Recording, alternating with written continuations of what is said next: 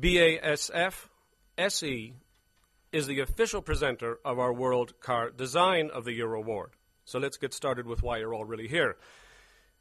Here to announce the top 3 finalists in the World Car Design of the Year category is World Car Steering Committee Director John McCormick. So, the top 3 finalists in the 2010 World Car Design of the Year category are: number 1, the Chevrolet Camaro.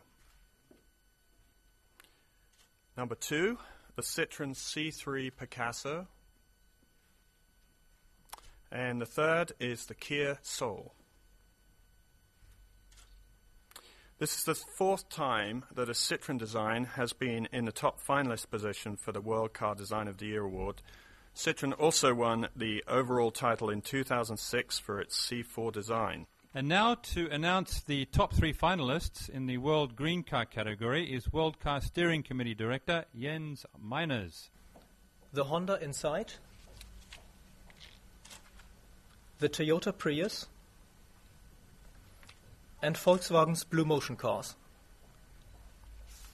Thank you. Thank you, Jens. Now we'll move on to the World Performance Car category. And to announce the top 3 finalists, once again, Matt Davis. The Audi R8 V10,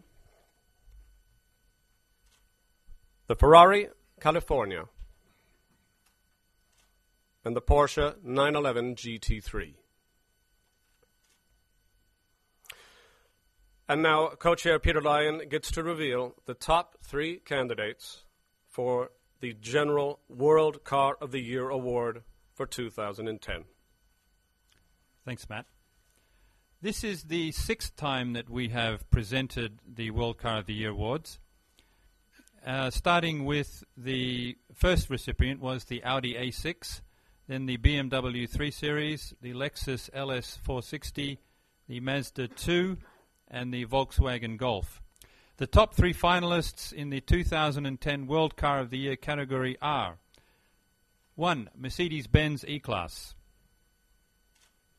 2, the Toyota Prius; and 3, the Volkswagen Polo.